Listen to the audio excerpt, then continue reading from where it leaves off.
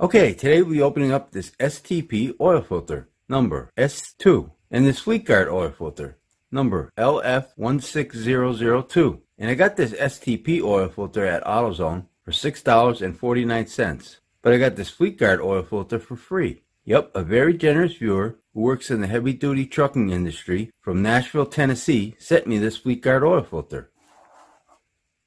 Thank you. And these two filters, I gotta duke it out. Could get ugly, folks. And when the dust clears, we'll see who the winner is. So let's get started. It's just a matter of you gotta glue the silicone, get nice and tight, get your end of here, go trace your ending of here.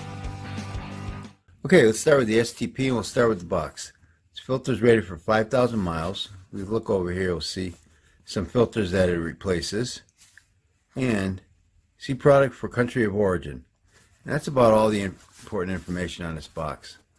So let's open this filter box up and see what this filter looks like. And we got a date code 112822281. Made in USA.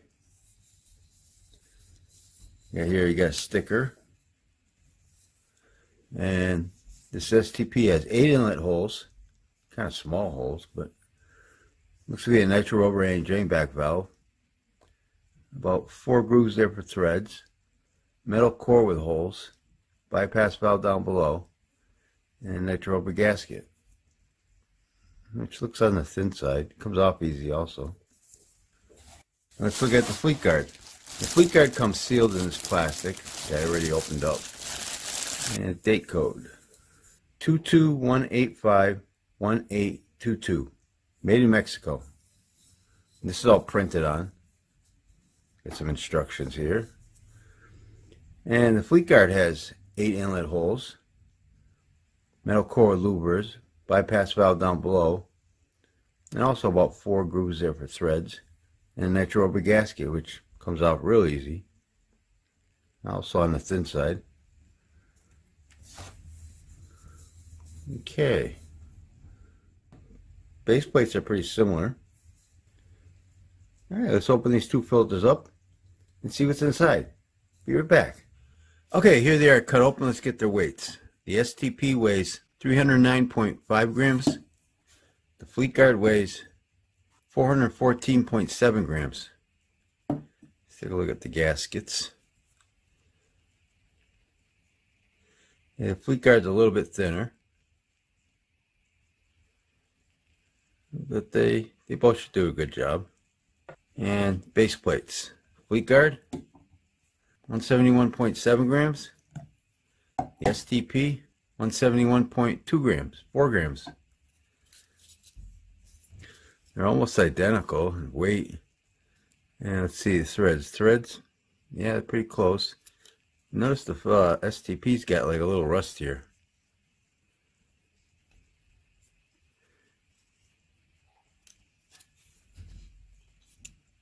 Yeah, these base plates are pretty equal. And I'd say these inlet holes are a little smaller on the STP though, but otherwise pretty equal. And any drain back valves, they both got nitro rubber any drain back valves.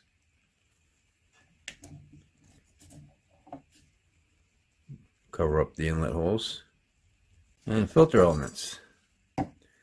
Fleetguard, 138.4 grams. The STP, 44.2 grams. Let's take a look at the STP. We got a glued seam right here. And I counted 36 pleats, pretty deep pleats. We got these cardboard end caps. This is a enhanced cellulose media, but I couldn't find a micron rating for this. Yeah, it looks nice and clean. They could put more pleats in here though. There's space, quite a bit of spacing in between them. Okay, and the Fleetguard's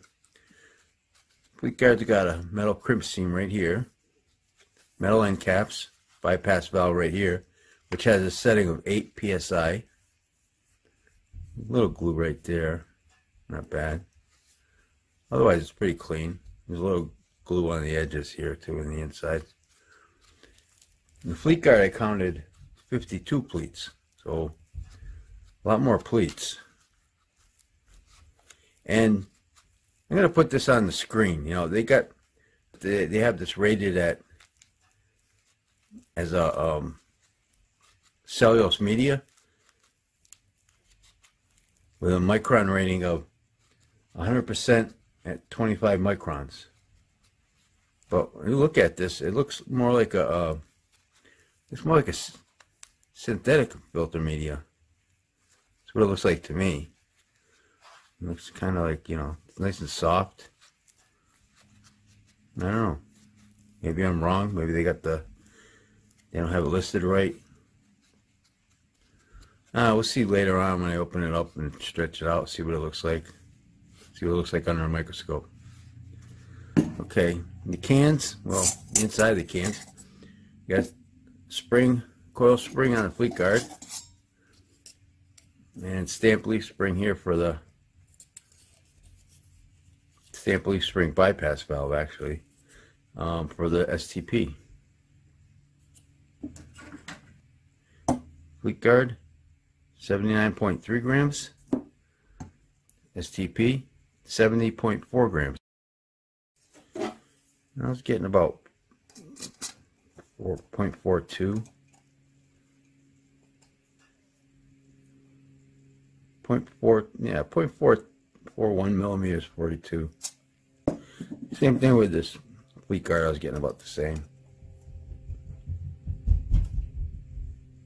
0.43 millimeters. Yeah, they're both, I'd say they feel about the same. And the widths, let's see. STP, 2.62 inches wide. And the Fleetguard, 2.22 inches wide. So it looks like the Fleetguard's going to have more filter media. It's got more pleats. Alright, let's cut these two filters open, stretch them out, and see what they look like. Be right back. Okay, here they are both stretched out. And the STP filter is 49 inches long. And the Fleetguard filter is 75 inches long.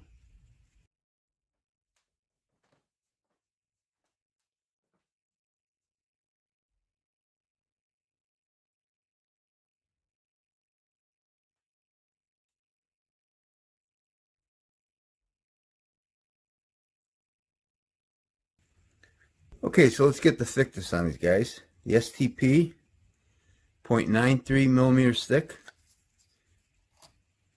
And the Fleetguard, 0.92 millimeters thick.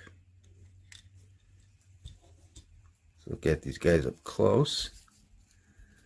This is a front side filtering side, back side. And I took a microscope picture of both of these filters, plus I put one with these holes. See these little holes? So I got 3 pictures there. And let's take a look at those.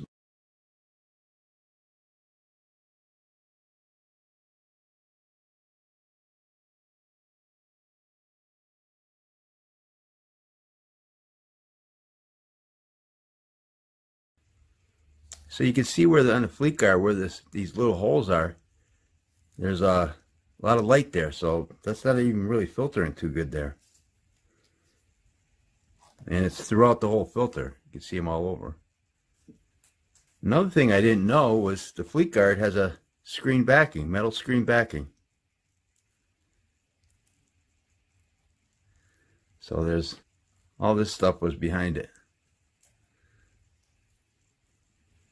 But looking at the microscope pictures, I would say these two filters would do a pretty good job of filtering, except for these little holes. I don't understand why these little holes are there. These holes ain't all the way through. They're not all the way through, but they're almost all the way through. Not quite. I don't know what the purpose of that is. Now let's take a look at the rest of the filter. So the STP gasket is a little bit thicker, but these guys are pretty good, both pretty good. base plates and any drain back valves, I give these both a tie. You got these cardboard end caps, you got the metal end caps, you got holes versus louvers. Let's take a look at this louvers here. There, you can see they're all opened up in there. Yeah. And you got a coil spring because this one has this type of bypass valve, and this one has a stamped leaf spring bypass valve. So I guess that's a matter of preference. The cans, they're pretty much the same thickness. I probably should have used the STP extended life oil filter. Maybe it would have been a better comparison. And again, I want to thank the viewer from Nashville, Tennessee for sending me this Fleetguard oil filter. And I think I'll wrap this video up. And don't forget, Oil Filter Fridays. I open up an oil filter every Friday on this YouTube channel. So if you like this video, please hit that like button. Thanks for watching, and take care. The STP filter media weighs 15.6 grams. The Fleetguard filter media weighs 18.4 grams.